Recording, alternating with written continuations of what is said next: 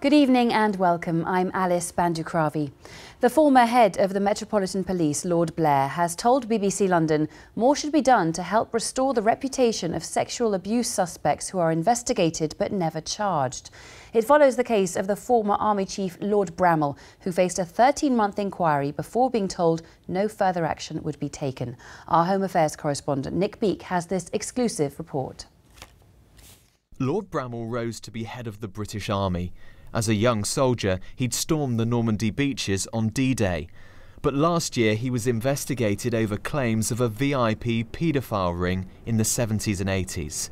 In January, the Met Police told the 92-year-old he wouldn't be prosecuted.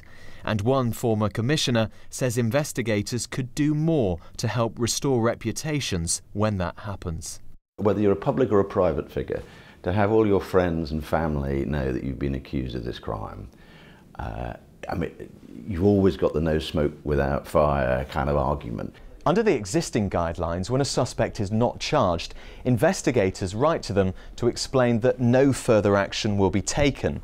They're told it's because there's insufficient evidence at the present time for a prosecution.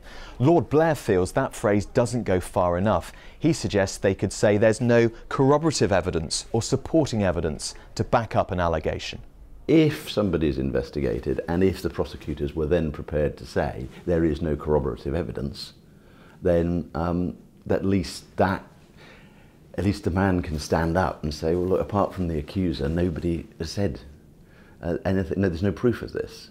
Lord Bramall told us he'd been angry with the language the police used in his case and supported a new approach. As someone who has experienced all this, I entirely agree with what Lord Blair has said, that they should not say the insufficient evidence, but say no evidence. It's not just celebrities Lord Blair is talking about.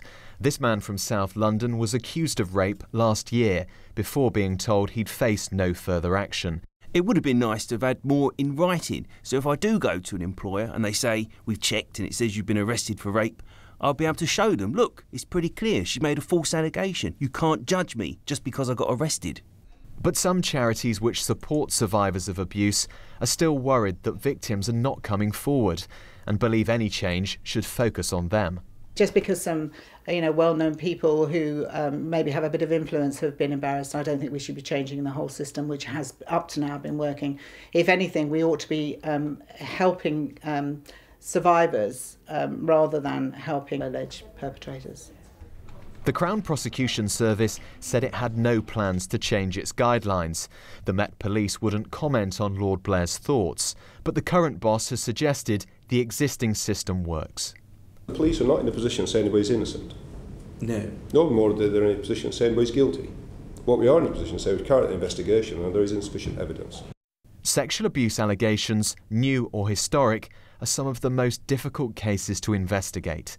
As Lord Blair himself points out, putting victims first while protecting those who are accused but never charged is no easy task.